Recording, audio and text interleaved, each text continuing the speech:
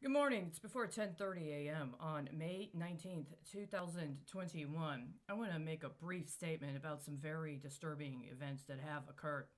As you know, I've already posted publicly how it was my intention to commission a task force regarding radio frequency and broadband. And one of the things that would be necessary for an effective effectuation of that task force would be an evaluation of standards that would be involved with anything having to do with electromagnetic frequency, access to bandwidth, as well as any sort of industrial technologies or techniques that would be necessary for the proper application of techniques or processes involving radio frequency manipulation or access to broadband or bandwidth. We're in a situation where some very disturbing events have been occurring, and I've been on the record in some of them, and I will continue to be on the record in others. I will say right now that I believe the executive order passed by alleged or written and attempted for promulgation by alleged President Joseph Biden is a national and international security threat, and I believe it is absolutely directly materially relevant in regards to the crimes that are occurring in the disputed territories of the Middle East, alternatively known as Israel and Palestine, and that I will be pursuing action insofar as I can. It would have been nice had there been some collegiality to have already engaged a process to have an injunction put against that executive order pending criminal charges. On the other hand, there's another matter that I need to speak to directly today. It's understood that on Monday, the Federal Register published several notices specifically concerning the Department of Defense, including in regards to matters alleged to be about counterintelligence.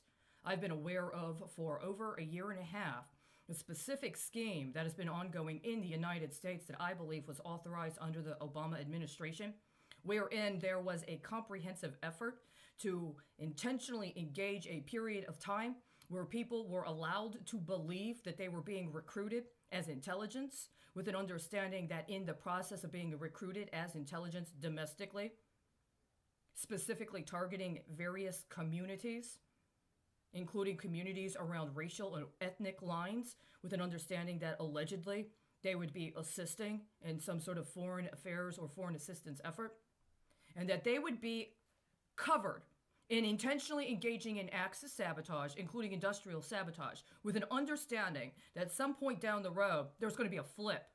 And when the flip occurred, that somebody else was going to be blamed for the crimes they actually committed, and they were going to be able to be availed of the benefits of being identified as counterintelligence. I believe this was specifically orchestrated under the Obama administration, under programs allegedly connected to the Defense Intelligence Agency, and that in the course of so doing, what they actually did was intentionally sabotage community efforts specifically connected to African American communities, and I say communities, it's not a monolith, throughout the country, as well as creating some sort of pecking order concerning intentionally dividing and racializing dynamics between those identifying themselves as Black or African American and those identifying themselves as Latino or, in other cases, Latinx. There's already been a long-standing concern in this country where there's a very significant regard that needs to be understood in the manners in which communities self-identify themselves. I never was a part, for instance, of any efforts involving a Latino community when it came to organizing. The people with whom I was originally involved with organizing, including for political rights and including for a stake in the political system through an electoral campaign, did not identify themselves as Latino. Their understanding of their self-identification had other roots. I'm not going to disrespect them by trying to put on another moniker in order to curry political favor at this time, but I will acknowledge that ongoing at this time frame is a further perpetuation of a completely racist and racialized scheme that has been allowed to masquerade as if it is some sort of homeland security or national security paradigm. It has to do with acts of domestic cyber terrorism and a refusal to actually take into account considerations regarding actual cybersecurity protocols that have been intentionally manipulated and sabotaged for going on the last 10 years.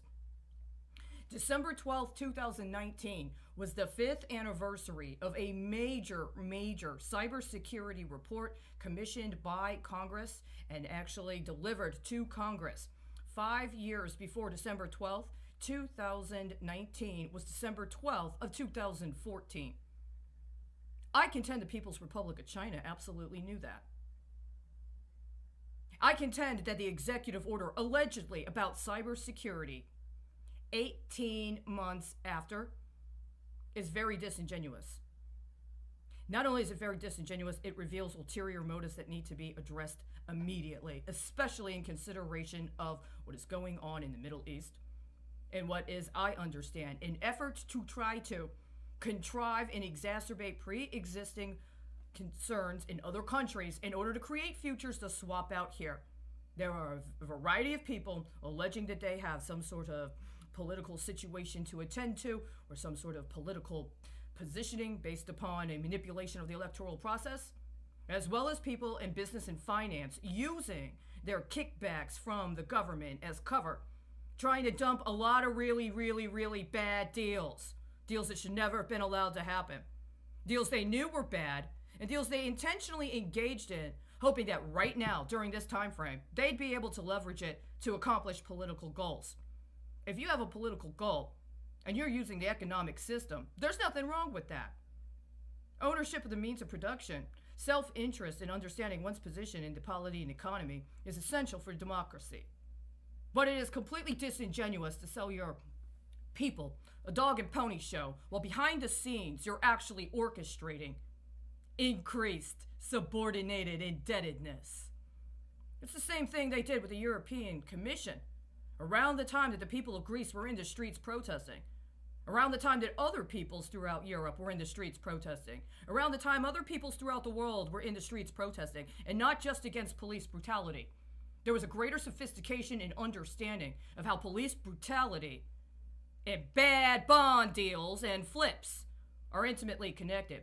If somebody agreed to give you some political expediency by leveraging one against the other, well, you're no better than the people that are about to get busted big time.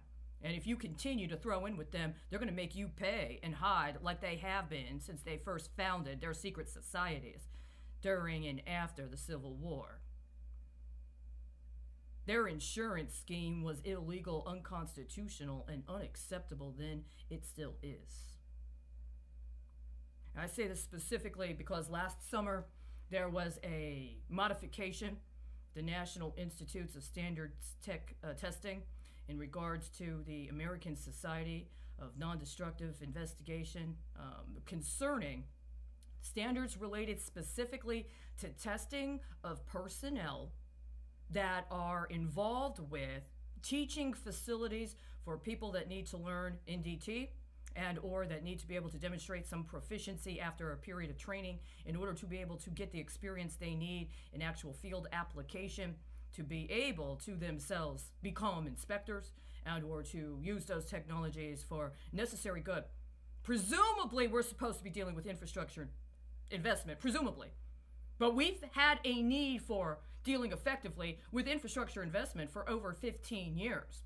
This has been well known, but it's been allowed to be leveraged and move further and further down the kickback pipeline until they've created a situation where not only is it a hazard to workers to be engaged in this situation, but it makes people that agree to participate complicit with serious, significant, unacceptable crimes. Crimes that necessarily call upon action, all means necessary to protect one's people from what the implications are.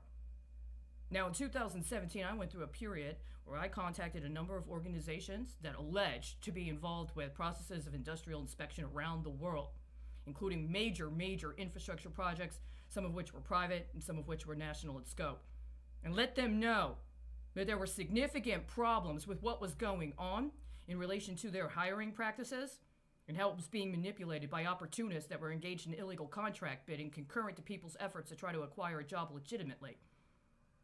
So when the standards got changed last year to institutionalize a situation regarding standards connected to industrial inspection that allowed for subordinated indebtedness as a replacement for mentorship, I reject those standards.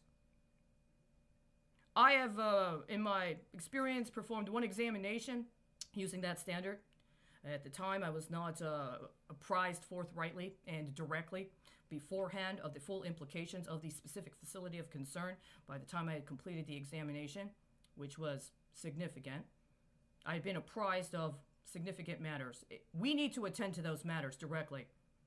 You don't get to just unilaterally decide that you like all of the risk metrics associated with a place you intentionally sabotage over and over again for years and years and years and years. And you're going to keep it that way. And you're going to use the model you experimented on then in order to try to normalize people in other contexts, including in contexts that are allowing for enticement involving drugs, involving promiscuity, involving prostitution, involving intentionally imposed poverty, or involving legitimization of acts of political retaliation that involve weapons. It's not acceptable. It's not going to happen. We're coming up on a year since they tried to get away with that revision to their personnel testing standards. I encourage you to make public your acknowledgement of how unacceptable those standards are. Anybody that's actually concerned about infrastructure development understands that it is a means by which to give your community and your people quality, effective, durable investments of their time, energy, and expertise in creating structures and facilities for their community that can accrue in value, that can provide jobs and livelihoods, not only in the construction, but in maintenance. And it is in our capacity to maintain that which we initially developed that we have fallen far short in the United States. It doesn't matter whether you're talking about public sector employment or whether you're talking about private sector contributions to public goods, public works, public facilities. And from there, getting into an understanding of what it means to actually be able to own the means of our own production, including as private property, rather than being turned into human chattel that's being allowed to be characterized as an asset of somebody else that won't even fully disclose what their business interests are. It's unacceptable.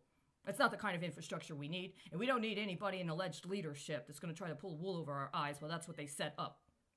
I want to thank you for calling me back. I'm going to conclude this message right here.